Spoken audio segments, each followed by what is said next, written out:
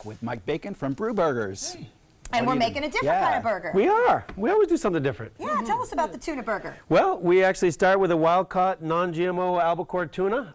It's got panko breadcrumbs in it and some egg, and I think without any further ado, we're going to whip one up. It's harder to get it to go together, I would think. It is a little bit. You have to be really careful when you're flipping them, as we may see in a minute. We may not. I don't know. Where it's always a gamble. It's always a gamble. Yeah, we got a lot of stuff. And it, you know, as any recipe that I am involved with, usually it ends up being an extravaganza because I start with one thing and I taste it and I say, this needs a little something. So there's about 6 million ingredients. All right, let's dump them in. So we're going to put an egg in first.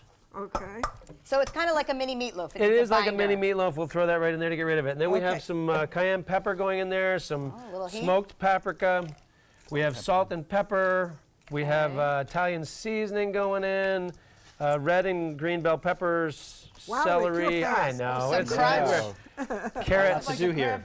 Onions. It's exactly what it is. It's like a tuna kind of a crab take cake. on that. Yep. Okay. And you could use any kind of seafood, really. We've done it with yellowfin tuna. We've done it with ahi.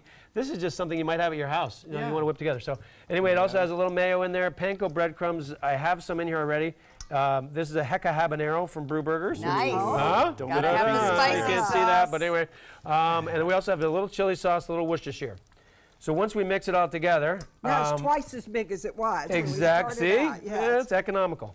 I brought a little extra panko because I don't know if you can see that, but it's a little wet right now. So we're just going to dump a little in to pull it together. So how do you know when it binds well enough? You know what? If you can make a ball, it's good. I'm not sure if you can see. I don't know if I can do this or not. You but need more panko or whatever that is. So this right here is what it's going to end up looking. It's almost like tuna fish. Right. You know, like you would make at home. It's a little drier than that.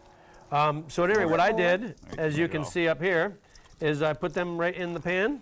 All right, so you made a ball out of it. Yep, and then I kind of just gave it a little love, and then we're going to actually just move that right onto a bun without any further ado. Well, that sounds like a great idea. Right? And I'm going to put some remoulade sauce on the top.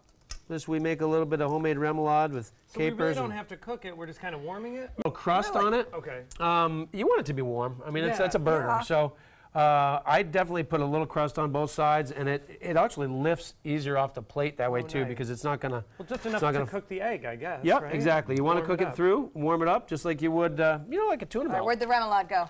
Sauce this baby up. Hiding the remoulade. Yeah, don't hide it. So anyway, there we go. There's no sense in being shy with the sauce. I put that on a brioche roll just to give it a little buttery. Yeah.